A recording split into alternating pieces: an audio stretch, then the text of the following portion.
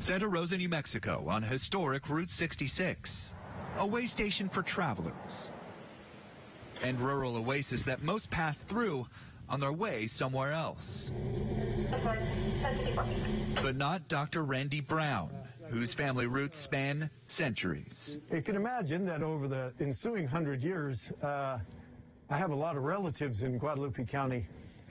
As a matter of fact, I'm related to just about everybody on some level. Brown is the chief of staff at Guadalupe County Hospital, a 10-bed facility that's also this East New Mexico County's emergency room and primary care clinic. For more than 3 decades, he's served a community of about 4,500 people. I've taken care of my friends' parents, my friends' kids, my family. In the world of rural medicine, he's like a precious metal. And he's been here forever, and he's a trusted doctor. You ask anybody in this town, and his word is as good as gold. A rare find, a son of the soil who stuck around to shine. But once you get here, you can't leave. These are your people. This is your life. By 2034, the whole country could be short by between 38,000 and as many as 124,000 physicians. And that projected deficit could hit rural America hard. Though 1 in 5 Americans are rural, fewer than 10% of doctors practice medicine in small towns. In New Mexico, we average 6.5 primary care physicians per 10,000. The national benchmark is 7.9. So there's a huge gap in there, and that was even a few years ago. In rural hospitals and clinics around the United States, getting new physicians in the door is one challenge.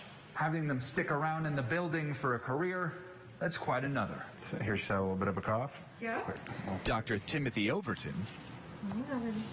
Daisy, can you take a deep breath for me? Is one of Dr. Brown's proteges. If you look at the statistics and the trends in the country, the cities are getting larger and the rural areas are getting smaller, more depopulated, and less well served. One of his patients today, the daughter of a nurse who also works at the hospital. When you got to call the doctor, you got to call your friend. Yeah. Or your colleague, really. Or your colleague, your friend, somebody you've grown up with. So, Dr. Overton, this particular job in medicine is almost like a vocation. It's taxing. It's taxing, but it's very rewarding. What kind of airway do I have? In Dr. Brown, the staff have a big gap to fill. He's a legend throughout New Mexico and truly one of the last of a dying breed of physician that can do it all. Along with Administrator Christina Campos, Brown helped build and run the modern Guadalupe County Hospital. We see the patients that we have saved at the grocery store, at church, in the street, at the schools. We also see the families of the patients that we've lost. Medicine is personal business in Santa Rosa. New Mexico has the oldest physician workforce in the U.S., and the leadership duo says finding the right successors is exhausting. It's an ongoing struggle, and we recruit every day. Rural doctors do everything from delivering babies to mending broken bones. One of the greatest things that's not really talked about so much, but physicians cite all the time, is continuity and being able to have a relationship with their patients. Small communities entice some physicians to stay for a time with college loan forgiveness programs, but Dr. Brown says making a life in the country requires more than just financial incentives. You have to have somebody that has a heart for the community and for the people that they're taking care of.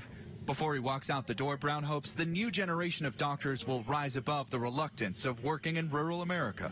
He told me just a couple weeks ago when it was just me and him here that, not to tell anyone else, but he would work in the emergency department for free. And realize small towns can make for deeper patient connections. John Mone, Newsy, Santa Rosa, New Mexico.